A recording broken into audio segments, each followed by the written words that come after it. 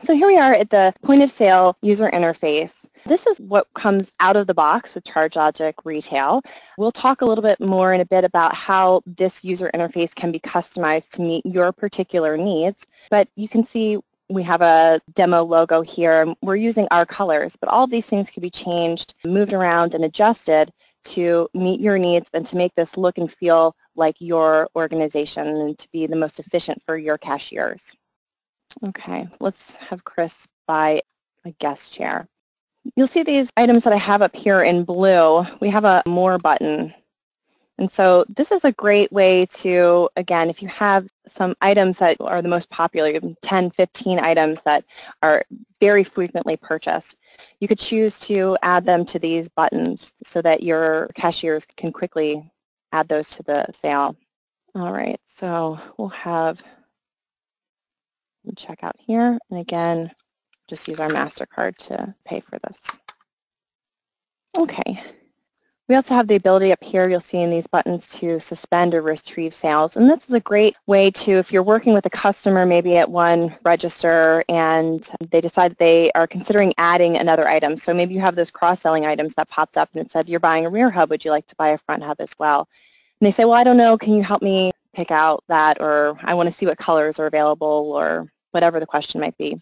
You can suspend a sale, which would park that POS document, and then retrieve that sale at a later date. So you don't have to go in and re-add all of those items they've already added to the point of sale. You can bring it back in, and this helps if you have a few different cashiers working on the same sales floor, so they can balance that and pick up and leave point of sales without having to lose all the work that they've put in.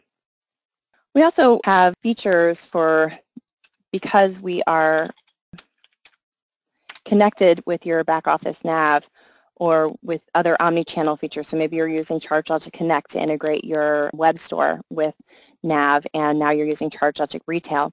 That gives you some additional features. So we've pulled in the Canon group here, and when we go to this Manage Order button, you'll see where a lot of this functionality comes into play. So we have the ability to create special orders from the point of sale. And what that does is when we ring up items in the point of sale and choose special order, it's going to create a NAV sales order with the special order purchase code. And so then it'll flow into your back office orders, and they can fulfill that order or place the order from your head office or from another location or maybe from your vendor and fulfill it for that customer. Same thing with drop shipment. So it'll do the same thing. It'll create a NAV sales order with the drop shipment purchase code so that your fulfillment department will know that that needs to be shipped directly to your customer. We also have the ability to pull in quotes. So this is another great sales boosting feature. If customers maybe call on the phone, they're shopping on your website and they have some questions and they want to know if they buy these 4 different items, what would the pricing be for that? Or maybe they're just calling over the phone to try to get an idea. Your sales reps could create quotes and then pull those quotes in from the point of sale when the customer comes in to actually place the order or pick up those items.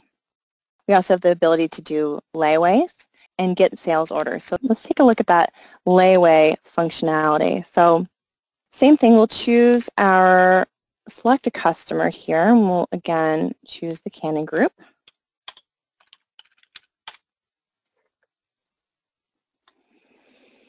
And let's add a hub to this order. Okay.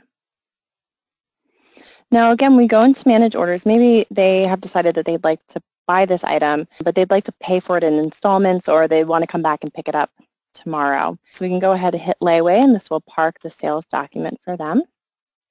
And then when they come in the next day, oops, let me see here. I've got to select them again. Let's pull in the Canon group.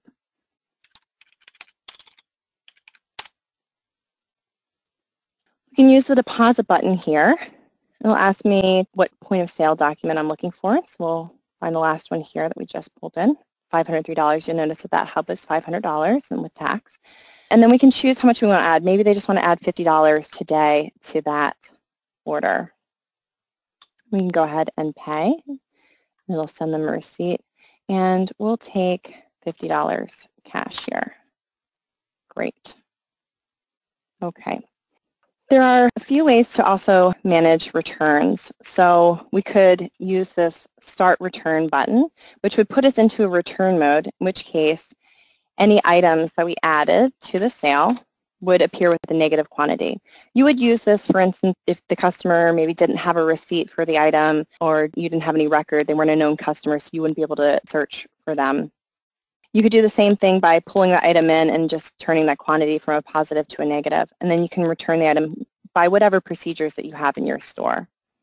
You could also manage returns by scanning the barcode. So you have the option of printing barcodes on the receipts for both emailed receipts and printed receipts, in which case a customer could provide you with that receipt. You could scan the barcode on the receipt and then it'll pre-populate the point of sale return for you.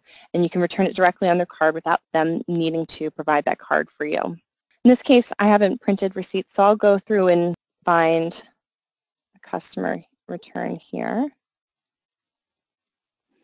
Let's see.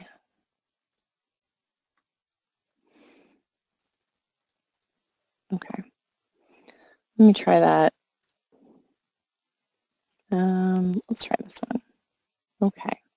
Do I want to complete the return in full? Yes, I do. Great. Okay.